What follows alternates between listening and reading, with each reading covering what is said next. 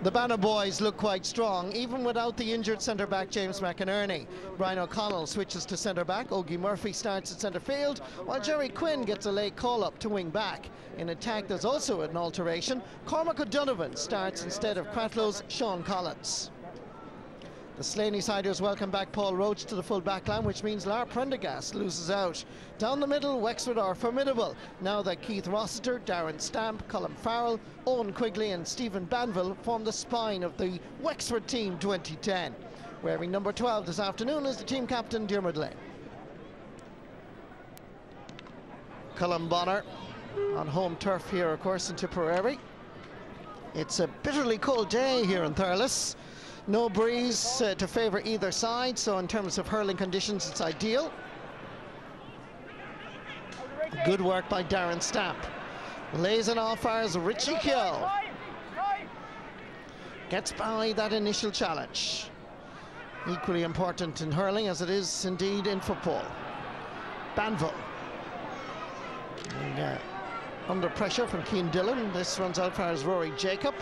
Swings it Cathode style and swings it over the crossbar.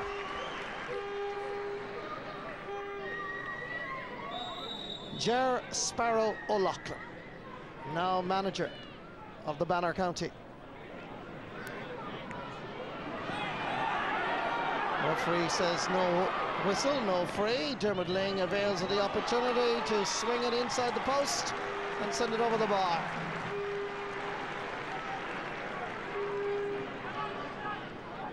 Very good score by the Wexford captain.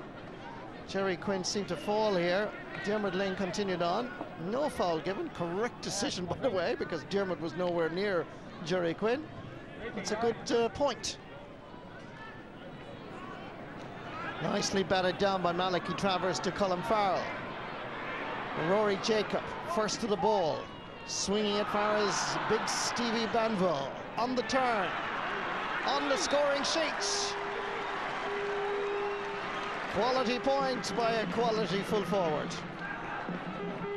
Stephen Banville adds to Wexford's tally.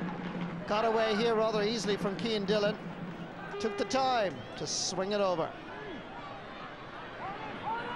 Jonathan Clancy, John Conlon calling for it.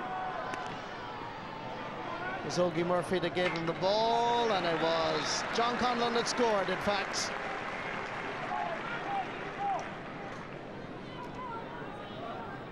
Cratloe and Clonlara in club hurling in Clare, great rivals, but they combined nicely for that score there. There's a bit of a row going on here between Kieran Kenny and Dara Conan, and colleagues come in and separate the two of them. Yellow card for both.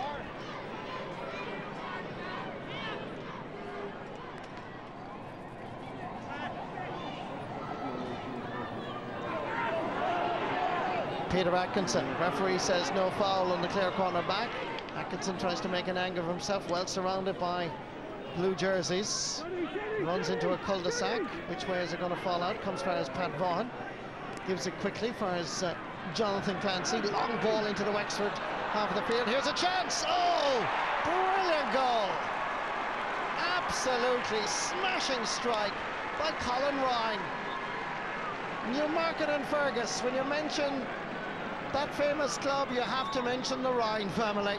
Here's the latest generation. Oh, that was a sweet strike on the run, volleyed past the Wexford keeper, giving Noel Carton no chance. Back out far Sean Collins.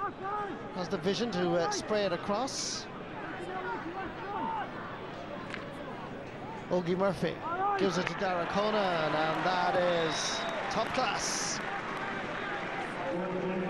Big lad, Dara Conan, on the 21 All-Ireland medalist last year. Lovely lad, good hurler.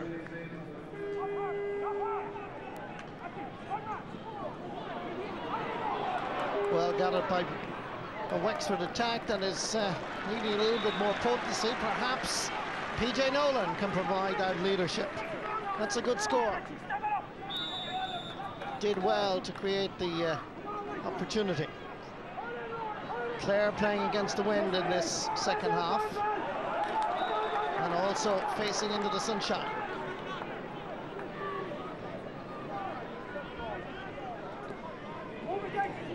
Sent in first from Ling.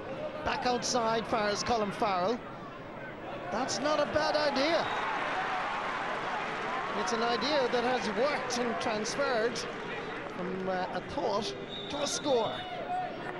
Quick sideline ball ended up with Colin Farrell. It's his first point, and Wexford now lead by 2.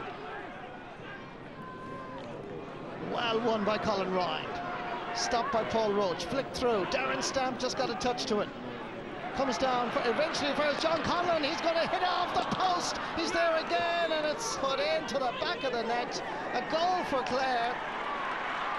It was a bit of a journey, to say the least, but eventually it reached its destination as the ball bobbled around. John Conlon hit it off the post. He pulled in it, and it went off Keith Rossiter's heel and into the net. Well stopped by Atkinson. Looking around at various immediate options. Ling missed it. Rory Jacob didn't. Back again far as Colin Farrell, and that's point Iberado for the midfielder from Bunclody.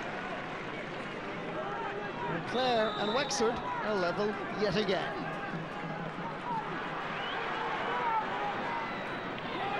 Good work here by Paul Roach. Sent back down the middle route, despite the sunshine and the breeze. Well gathered. Rory Jacob feeds Colin Farrell, going for point number 3. And there's the white flag. Midfield, half back line, totally dominant on the Wexford side. At the end of it all, Wexford lead by 2. Now Clare, against the wind and against the sunshine, have to come forward and get an equaliser. Is Jonathan Clancy the man? He is! The only point he scored in this league final, but it could turn out to be the crucial one and give the Banner perhaps a lifeline. Minute and a half left in Semple Stadium, Thurles, in what has now turned out to be a somewhat exciting climax.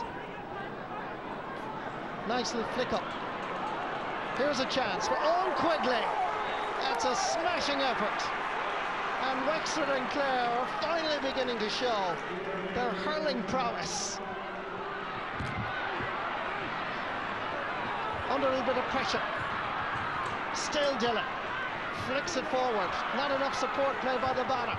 Floats it into the space. Chasing after this. A vital ball for Donald O'Donovan. Philip Brennan has to keep it within the boundary. This loose ball. The ball is in the net. One Wexford man beat 2 Clare man, and Rory Jacob has got the vital touch that guarantees Wexford not alone win Division 2, but they'll be playing in Division 1 hurling in 2011. Surely it's Wexford's day, and to be honest, they have been the better team all the way through, but Clare's battling qualities may well still give them a lifeline. They need a goal, they need a point. Whipped in, stopped in its tracks. Here comes fullback Keith Rossiter, fouled on his way out. Free out to the Slaney-siders. Well, it might have been a bit dull and boring in the first half, but it's been quite exciting in the second half. And for Dara Conan, it's a second yellow card and a red. Clare reduced down to 14 players, and it's bye-bye to the Division 2 title as well. But you have to say, even although the final whistle hasn't blown, the Wexford have been, over the 70 minutes or so, the better team. This is Pat Vaughan coming out with it, sweeping it down this right-hand touchline, out over the sideline, line ball for Wexford. Colin Bonner and Wexford have found the magic formula. A team that was beaten by Carlow, and full credit to Carlow, by the way, but Wexford recovered from that shock defeat to come back, get into the Division 2 final, face the men of Clare in Semple Stadium, and get through on a scoreline of Wexford 1 goal and 16 points, Clare 2 goals and 9. A proud moment for St Martin's as Seamus Howland, chairman of the Leinster Council, presents it to one of his own, Diarmuid Ling. Wexford are Division 2 champions 2010. Most important